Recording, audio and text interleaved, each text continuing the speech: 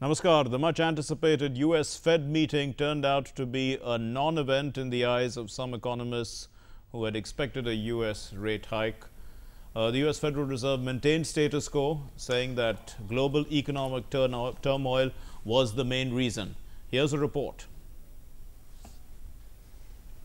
United States Federal Reserve kept interest rates unchanged at zero in a nod to concerns over a weak world economy, but left open the possibility of a modest policy tightening later this year. In what amounted to a tactical retreat, the US central bank said an array of global risks and other factors had convinced it to delay what would have been the first rate increase since 2006.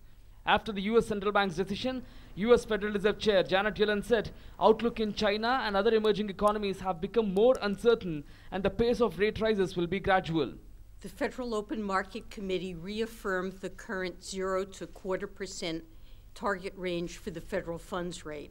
Inflation, however, has continued to run below our longer-run objective. Recent global economic and financial developments are likely to put further downward pressure on inflation in the near term. However, in light of the heightened uncertainties abroad and a slightly softer expected path for inflation, the committee judged it appropriate to wait for more evidence. Indeed, it is a positive news for the emerging markets as it gives some room to focus on the domestic economic fundamentals to strengthen individually. India, however, geared up for any eventuality of a rate hike by the Federal Reserve, but the decision to maintain status quo will certainly give a boost to the Indian stock markets. The markets in the coming days are expected to trade green as the foreign portfolio investors who pulled out of the Indian markets are expected to become net buyers again. Business Desk, DD News.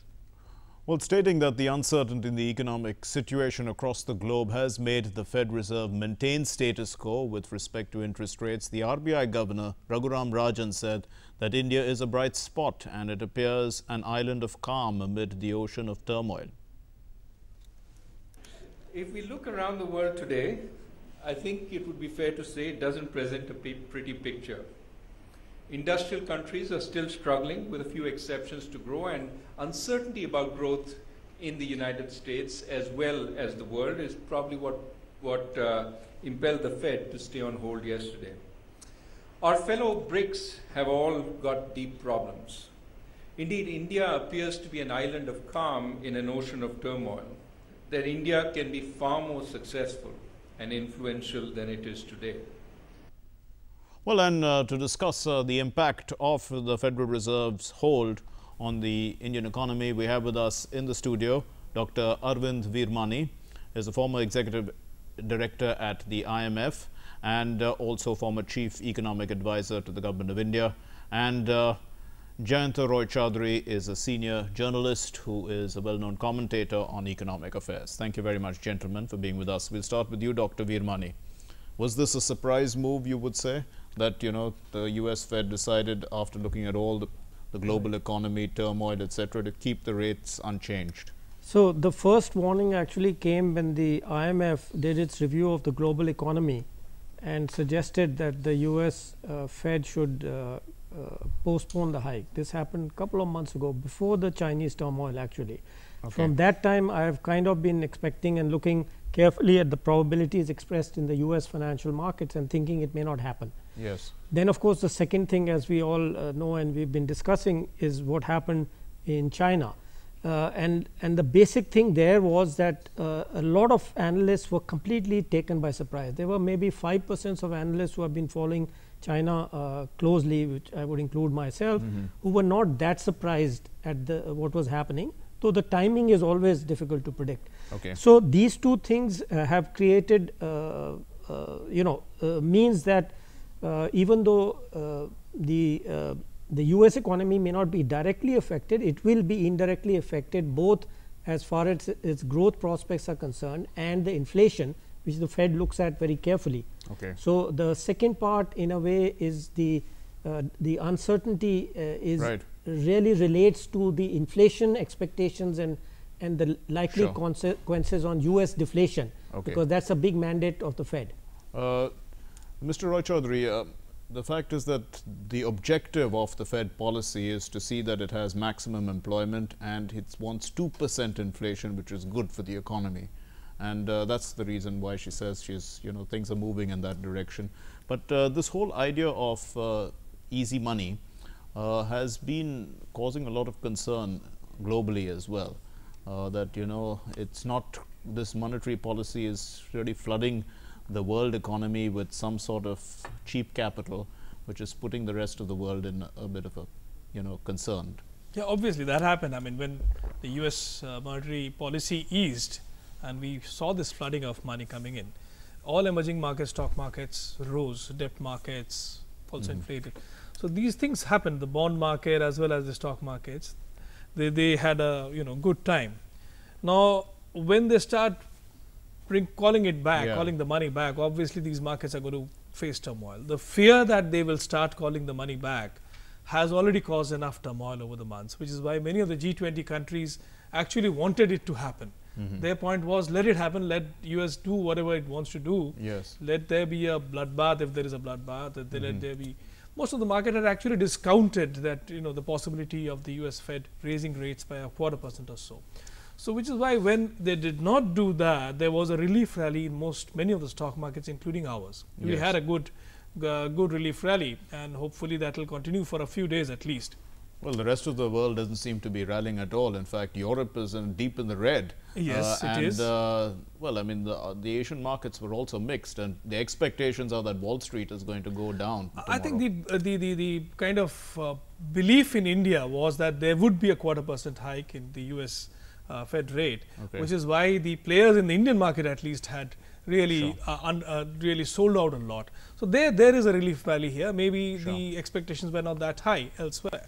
Dr. Veermani, let's understand what this actually does for cheap capital. I mean, we have external commercial borrowings that we can bring in, quite a lot of it, and the cost of our capital is kind of expensive, isn't it, compared to that? And I mean, this is always going to be that the US money will be much cheaper for investments. Is that, you know, I mean, are our rates going to ever be competitive, you know, to try and kickstart or whatever our economy, not kickstart, but to make capital more equitable? So there are two. One is the short term thing, and one your future question about long term rates.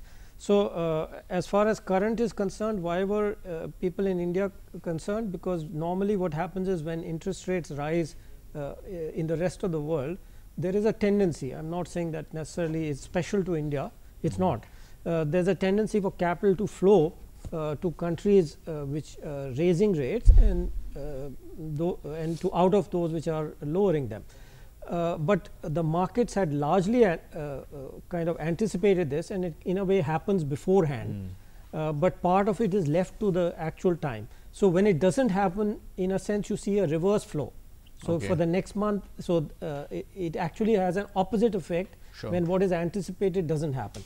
Now, looking at the long term interest rates, it's really, as economists, we look at real interest rate, which is the nominal rate what people generally see minus the inflation. So the long term rates depend a lot on long term inflation, and generally in India we have had an inflation rate which is several points higher than, let's say, the average of the world.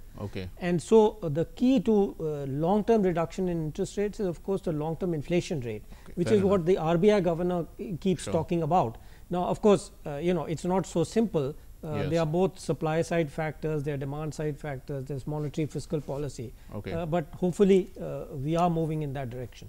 So Mr. Roy Choudhury, will Indian money be competitive, you know, or is it always going to be more costly, given this the equation that Dr. Veermani is talking about? I mean, our interest rates have, I mean, our inflation rates have fallen, so there is a case now for a rate cut. So Mark, what you're really asking is the RBI governor going to on the 29th they will cut rates, it feels like. It looks, I mean, there is people at least are hoping that they will cut rate.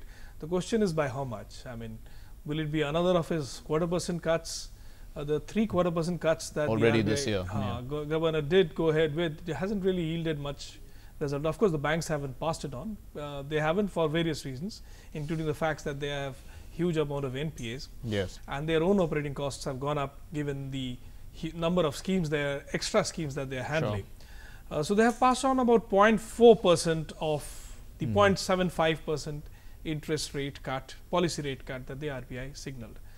So, possibly the RBI maybe if it wants to really cut rates and help either bankers as well as corporates who are looking towards a cheaper interest rate regime, they would possibly be looking at something of 0.5% at least. Okay. That is what industry wants, and that is what many of the bankers are hoping. What the RBI governor will ultimately do is of course his business. We cannot really forecast here what Mr. Raghuram Rajan will do. He keeps his cards, he seems to keep his cards quite close to his chest. But we heard him there today saying that India is a bright spot, and then he also talked about inflation. The fears that India has about inflation. So all these things have to be looked into. Plus, of course, one good thing is that the fall in the value of the rupee for the time being at least will be checked. So which is a good thing as far as our imports bill is concerned. So, Dr. Veermani, the rupee will stabilize as a result of what's happened here. I mean, really? How will that happen? I can't really talk about the interest rate because I'm on the committee. Okay. And it's a quiet period. But broadly, as I was pointing out, when people were anticipating a rise, generally there's a tendency for capital to flow out and the exchange rate to depreciate. Yes. So that has got reversed, at least temporarily. So presumably, depending on when the next anticipation is, some people were talking about October. Now that seems to be going out from what I'm hearing in the international arena. And so again, if it becomes postponed to December, then at least for the next few months, we shouldn't have that kind of an issue. So just help us understand, Dr. Veermani, this US Fed policy and monetary policy, because they haven't changed rates for 9 years. I mean, what's actually going on here? And we've seen this. It looks like the last time they did make a change, it was in the time of Alan Greenspan, and we've had Bernanke sitting there. Now we have Janet Yellen sitting there. What's happening? Right. So this is slightly. Let me see if I can simplify it. In 2009-10, when the global crisis, after the crisis, I was in the IMF, so I know the internal, the discussions and how we took part in that. So the issue was really, the fiscal policy in a sense was paralyzed, and most of Europe and America were trying to squeeze the fiscal policy for political reasons or whatever reasons. That was happening, which meant all the burden in a sense of the recession fell on monetary policy. And that has been a bad experience. I mean, I actually remember arguing in the IMF that this was going to delay the recovery tremendously. In fact, I gave specific numbers. I said it will take at least 5 to 7 years for the US recovery because of this wrong policy choices. And now we are in the 6th year. So we are right in the middle of it. Similarly, I had suggested that in Europe, for again similar sort of reasons and other complications, it would take 10 years. So the problem has been that because everybody thought this was a normal recession, they have been making optimistic projections and then being repeatedly disappointed, and that creates uncertainty. If in the beginning they had said, okay, with these policies it's going to take so long, of the order I said, then you would have had less uncertainty. So this uncertainty then affects everybody, all of us. We also have to face that consequence. Mr. Roy Chaudhary, Bernanke was supposed to have some sort of doctrine or something, or which actually seemed to have said that monetary policy is not going to be important in the future because trade cycles don't exist anymore in the economy. I mean, this was his policy, and people have studied it, and he was in charge of the US Federal Reserve. Well, I mean, this is, and he says that trade cycles don't exist anymore. Well, the very fact that the United States is thinking of raising its rate of interest is realization that obviously it does impact. It does impact. No, but I mean, when the global, I'm sure Dr. Veermani will have much to add on this. The very fact that they have not raised rates at this point of time is a statement that it's an important tool. Of course, they are waiting and watching what is going to happen. B, you have to realize that if they had raised the rates at this point of time, much money would have flowed back into the US, as Dr. Virmani said, and the dollar would have become even stronger. Sure. If it becomes even stronger, the US, which is uncompetitive in most markets, would have become even more uncompetitive. Okay. Can you imagine what the US, what problems the US would have had in selling their fighter jets or whatever it is that they are trying to sell? Okay, fair enough. You want to come in on yeah, that I Bernanke remember doctrine, what you are referring to. There Yeah. used to be something called the Greenspan put, Okay. which was this assumption that whenever economy started going down, the money would be pumped in and it wouldn't. So, the cycle would, in a sense, the bottom of the cycle would be wiped out, Yes. and you wouldn't have a proper cycle. I think that's what you are referring to. Right. So this is there evidence to show this or No, what? what has happened is completely the Because opposite. the US seems to be believing that, I mean, to some extent. Well, I'm not well, yeah. I There mean, is look at a- their monetary policy. Yeah. It hasn't changed they're in the long haul. I mean, they're going on in this for a long period of time. Well, it also depends on your ideology and how you look at the world. Yeah, I mean, we used to discuss in the IMF whether the money, actually you have a point, because the money being pumped in was not really reviving the US economy, it was going into commodities. That's actually the problem which a lot of people have raised.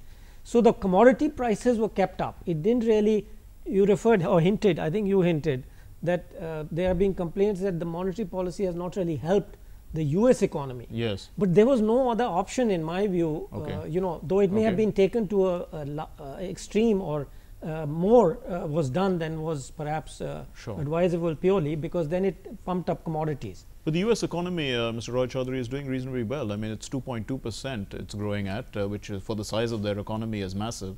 And I mean, would be creating a decent number of jobs. The job data has shown some rise, but it is not very significant. There is still unemployment there.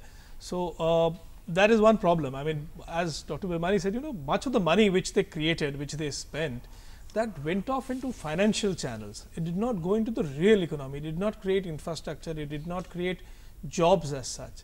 That was one big problem. The jobs that are being created, much of it is being created in the services sector. Yes. Of course, most advanced economies have a huge services sector. The manufacturing sector is much smaller. Right. But the way the US has destroyed its in smaller towns, the cities which used to depend on manufacturing, Detroit, etc. Right, It will that's true. take them a lot of time to revive it. You have to change the complexion, change the way it works. Otherwise, it's going to be problematic. The UK took several decades to get over the fact that they had to do without mining, without the kind of manufacturing that they had in their middle counties, and become more of a global financial center. US is a huge country. To do that in USA is not so easy. So, you will have to do some kind of revival, real economic revival also, if you really want to pump. But Dr. Virmani, actually the economy that seems to have taken, I mean, the stock market that's taken the biggest beating is in Germany today. Why is that? I mean, that's supposed to be the economy of the world that's doing reasonably well. The problem in Germany is because they benefited, they were probably the maximum exporter of capital goods to China. So, given the anticipation of a China slowdown, their capital goods sector is going to suffer. So, and they are also very export dependent. So they benefited from, in a sense, China's growth and will suffer when it goes down. That's one major reason. So, let us stick again a little bit to this policy, because and the kind of impact it will have on emerging countries, because their stock markets seem to be doing well. Is this, the old feeling that a lot of this money is going into speculative for speculative reasons into markets, and well, I mean, the emerging markets are growing faster. Well, I think the effect of the bubble has kind of burst now, because both from the US side and the Chinese side, which was all that stuff, the market had gone up and collapsed. So, my estimate is that 2/3 of the effects of that whole China direct, indirect, whatever is already inside the system. It's just that people didn't recognize it, but now they are sure that's happened, more sure. So, there is perhaps a little more pain, but as somebody pointed out recently, eventually the whole point of a cycle is at some point you will bottom out. So, it is not that it's really people are trying to see what to do in the interim, Okay. whether they'll bottom out in 6 months or 9 months for the world. I'm saying, no, I'm Yes, not talking yes. about India. Sure, sure. India, Right. as everybody Okay. says, we are doing relatively better. So the question is this interim period where there's a lot of uncertainty, people are still not 100% sure how much further growth, slowdown, etc., which causes difficulties. Right. Mr. Roy Chaudhary, are there any mitigating factors, that make emerging economies sort of relatively safer at a time when, the biggest economies of the world are exercising their monetary policy? That, well, in 2013, we were very worried about what would happen in the US, but today we are not so badly off. No, that one point is that we have a better foreign exchange reserves. Yeah, we have about 350 billion. 351 or something, whatever it is Yeah. exactly. It slipped a little from 364 or whatever. But it's still quite good. It's a good foreign exchange reserves, and hopefully by December, when the US decides on a 1/4% or whatever they're going to decide on, we will have built up a little more reserves. So also our current account deficit and fiscal has come deficit are down. not So so all bad. these are positives now. So that makes us better prepared for the eventuality that will happen. I mean, it's going to happen someday. So we are readier. That's true. The other point is that because of China's, I wouldn't say collapse, but the depression that has gone through, commodity prices have gone down. So that's a sweet spot for us. Sure. And of course, the world is banking on India to grow so that commodity prices ultimately rise. But India's growth rate isn't going to pick up to that extent as so soon, so quickly. So commodity prices are going to remain relatively low. So Okay. our current account deficit is going to remain at a lower level. These are Right. positives for us. These are the positives that we have from the China's Sure. problem, as well as the US deciding not to go ahead with a Fed Right. rate hike right now. Dr. Veermani, I mean, big business in India is doing well. I mean, we have lots of millionaires and all that, amongst the highest now in Asia. But what about the SMEs? And Well, I am not sure I agree with you, because unlike in the 2007s when we had a boom which was led by the corporate sector, okay, where they were drivers of investment and growth, that's no longer true right now. all right. Because we have a growth rate of, let's say, 7.5%, Yes, but the corporate sector is not growing at that rate real. okay. So this is in an some ways SME-driven growth, or what do you say? It has to be. I mean, by elimination, I mean, we have less direct data on SMEs. Okay. Because corporate data, we have IIP, which measures basically organized Sure. sector. So in some sense, that this is a wrong impression, Okay. because if the economy is some people have questioned, I don't agree with them, but Okay. if the economy is really growing at 7.3, 7.5 we are talking about, Yes. then actually it is the SMEs and tiny and whatever. I mean, we don't know exactly, Okay, but so- it's not the corporates. So then, Mr. Roy Chaudhary, to give that a boost, there would be already the cost of capital is reasonable from outside the country. To try and make them to get attractive loans or or capital to SMEs. What does the government of India need to do? I don't think that kind of loan is going to flow into the SME sector because of the nature of the SME sector. A. Secondly, the cost of capital borrowed from abroad is actually not that low. Is it? Because if you take into account the foreign exchange risks and other issues which are involved in it, it's actually quite costly. And for a smaller entrepreneur, it's costlier. That's because right. he doesn't have the wherewithal to handle the foreign exchange risks, to play in the market, to see to it that, Okay. that he is able to mitigate his risks. So that is difficult for him. For him, it is better to borrow domestically. It is better for him to raise money from the domestic capital markets. Even for the large corporates, if you see, Sure. most of what is happening, most of the investments are being funded by Indian banks. It is not borrowing Okay. from abroad. Even when Right. Mr. Adani goes to buy a mine in Australia, he looks at State Bank of India first to find funding, Okay, fair not at some Australian bank, Commonwealth Bank or whatever it is. So Indian capital still, because of the various factors, is still attractive. It is not unattractive. Fair But yes, a rate cut will help the corporates a lot. So actually, it's the period from roughly 2010 to 2012 or 13 where large part of the ECB borrowing came in. Okay. That is what is the risk now, in the sense that if the exchange rate, because generally we found Yes. historically that Yes. corporates don't hedge this. They think Okay. it's cheap money, but it's not That's right. cheap, as was just pointed out, because you have exchange rate risk. Yes. And unless you hedge that risk, Okay. you could be in trouble. Sure. So that is really the Right. risk factor which people are worrying We've about. run short of time, It's the Dr. Yeah. old debt. We've run short of time, Dr. Veermani, but one final word from you. Is this U.S. policy, going to affect its debt? Because already, apparently, I mean, it's when we look at the election debates that are going on in the Republicans, they are very concerned about the debt. If they continue to be in a policy like this, wouldn't the deficit to be a serious problem?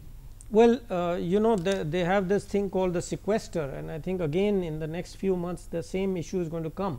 Unfortunately, because of the politics has frozen the discussion, they are not able to get a rational path. So much of it happens arbitrarily. The sequester means it's cut by X%, I forget the exact number, 10% every year or something. And that's not a good way to contain the fiscal deficit. So that problem is again arising now and will be a problem. A final word from you, Mr. Roy Choudhury. Did the U.S. miss an opportunity to raise rates here? No, I don't think so. I think the U.S. has done the right thing. They have protected their economy. So they are right. Yes, it would have been, if it had happened now, it would have been the end of the story for some time at least. But anyway, it's good. It's good news for India. Okay, we leave it there. Thank you very much, gentlemen, for being with us on this special program. Well, global markets have had a mixed reaction. While the Asian markets were positive to some extent, the European markets were deeply in the red based on Yellen's assessment of the global economy. But experts in India feel that India is in a position to ease rates to some extent. Now, all eyes will be on the RBI chief, Raghuram Rajan, to see whether he can use this headroom to cut rates by at least 25 basis points later this month. The RBI has lowered repo rate by a combined 75 basis points so far this year in 3 installments, and its next monetary policy meeting is on September 29. Thanks very much for your time. Namaskar.